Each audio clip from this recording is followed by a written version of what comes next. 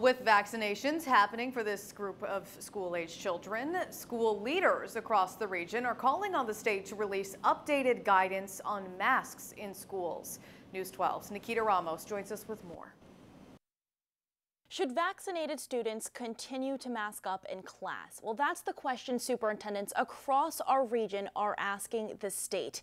This comes as vaccinations are on the rise and the holidays quickly approach. We want to be able to return children to as much normalcy safely as we possibly can. And that's why the Lower Hudson Council of School Superintendents sent a letter to the state asking for specific guidelines to possibly lift or loosen mask mandates in school. As we're starting to progress now with the vaccinations, when will we receive guidance on mask mandates in particular and whether or not we can lift those? A meeting hosted by the council in Mount Kisco brought in Board of Regents Chancellor Lester Young and State Education Commissioner Betty Rosa. We really need a state metric so that every community all throughout the state of New York knows what that metric, that data point is, and there's no guesswork there. Lower Hudson Valley superintendents include those in Westchester, Rockland, Putnam, and Dutchess counties. They're pointing the governor to mask metrics other states are setting for students. Massachusetts has certainly been at the forefront in terms of communication with the schools. In fact, school mask requirements in Massachusetts are holding out until January.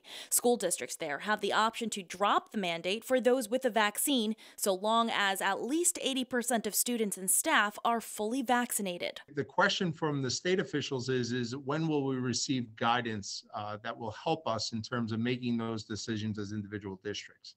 Right now, Governor Hochul says compliance is a priority. Kids must get vaccinated. She also says she will continue to monitor COVID numbers before deciding next steps.